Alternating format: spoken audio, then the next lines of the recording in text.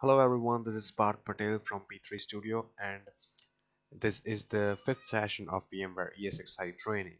If you have missed any of our sessions, just check the description. I have given the links in the description below. And in this session, we're going to create a virtual machine using web interface of ESXi server. So let's get started.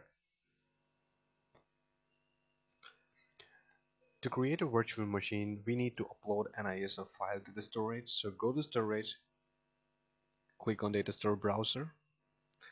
Then you can select upload option to upload your ISO file. I already have uploaded Windows 7 ISO to save the time. Now go back to virtual machines, click on create a new virtual machine. You will get three options here. The first is saying that you want to create a new virtual machine, or you want to deploy a virtual machine from an OVF or OVA template, or register an existing virtual machine. We're going to select the first option. Click on next. Here provide the name of your virtual machine.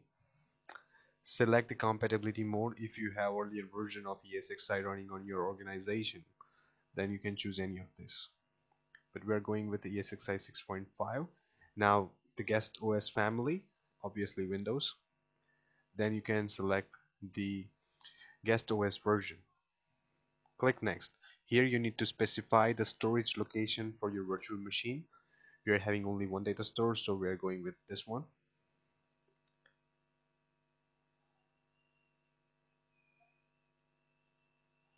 Okay, so this is the customization settings for your virtual machine.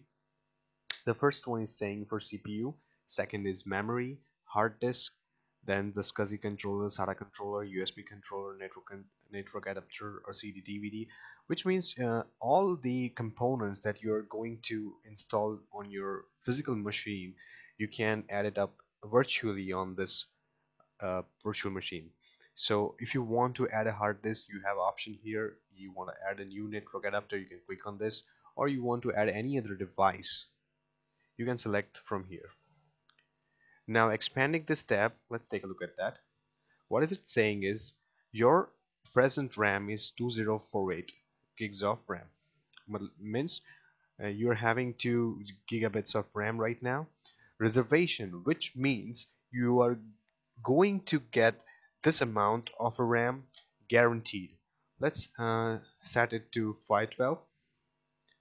And limit is saying that your virtual machine is never gonna get the amount of RAM specified in here. Let's set it to 2048 as well. The share is saying that if your virtual machines in your organization, all of you are balanced and the resources are available to use, then any of them would use the excess amount of resources in order to optimize the performance. This small option is asking for memory hot plug, which means you can increase or decrease the RAM in between the OS is running, which means if your virtual machine is running, you can change the amount of RAM. Same options you're going to see in the CPU as well. See, reservation, limit, share, and also you have the CPU hot plug options. So we are going to set it up like this. My memory is 2048, hard disk is 32 gigabits of HDD, and in CD DVD I'm going to select my ISO file. In CD DVD it is saying that host device, which means the physical CD-ROM drive of your server. So instead of that, we are going to select the data store ISO file, which is Windows 7. I have selected it, and don't forget to click on connect, otherwise it won't connect to your virtual machine. Click on next. This will give you the summary of your configuration which you have set it up for your virtual machine. Click on finish. Now your virtual machine configuration has been completed. You need to start it up. Click on the power on button. Then take the console of your virtual machine.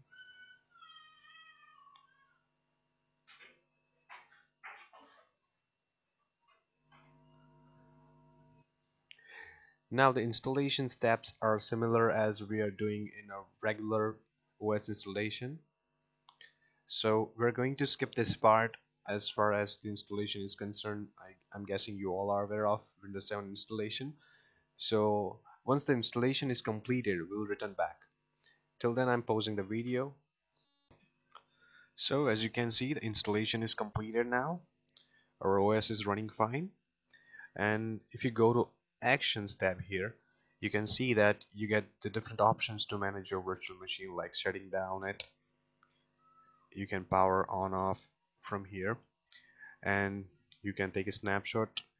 We're going to have another session on snapshots as well. Okay, if you go to edit settings, if you remember, we have set up a hot plug option for RAM, so we can change the RAM from here. Let's make it 3072. That will be 3 gig, and let's save it. So you can see that my RAM is increased from 2 gigabits to 3 gigabits. You can see it over here. Let's dock it. You can monitor it over here by going to performance summary, and we're going to end the session here. If you like this video, hit the like button and don't forget to subscribe this channel so you don't miss out any other important videos. Thank you for watching.